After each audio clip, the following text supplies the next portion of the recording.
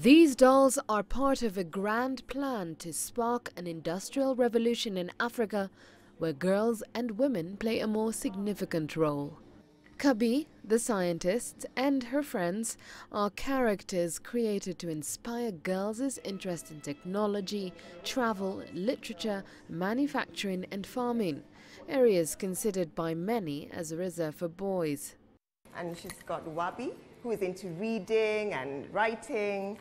And then we've also got Tandy, who is a creative into the arts and drama. Kabi was a character created by Kenyan entrepreneur Ciiru Waweru Waithaka, the founder and CEO of Funkidz Group, which manufactures African-inspired educational and functional children's products. Around the world, children industries are in the billions of dollars.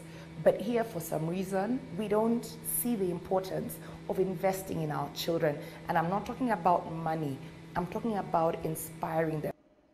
At the Funkidz factory on the outskirts of Nairobi, she works with a team of 20 engineers and craftsmen to produce items using computer-run machines that can cut and print designs to quality and precision. To me, I find that a tragedy that 90% of the items in your home are made in other countries. Good for them. But it's time we had a wake-up call and say, actually, how come we don't make this stuff? Some retailers refuse to tell their customers that Funkidz furniture is made in Kenya. Ciiru says the local market is obsessed with foreign brands, something that must change for Africa's industrial revolution to become a reality.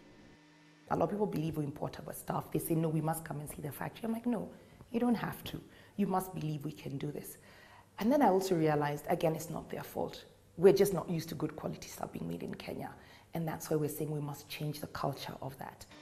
One of Funkidz' initiatives, Kids Go Tech, a learning program for children in practical science, was recognized by former U.S. First Lady Michelle Obama during a summit for female entrepreneurs last year. Maria Galang, CGTN.